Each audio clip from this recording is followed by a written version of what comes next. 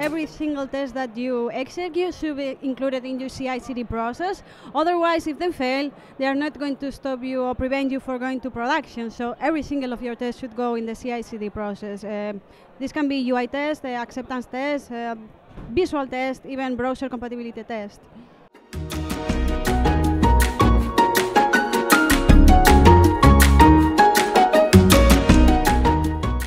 Yeah, so I think in here there is first a misconception.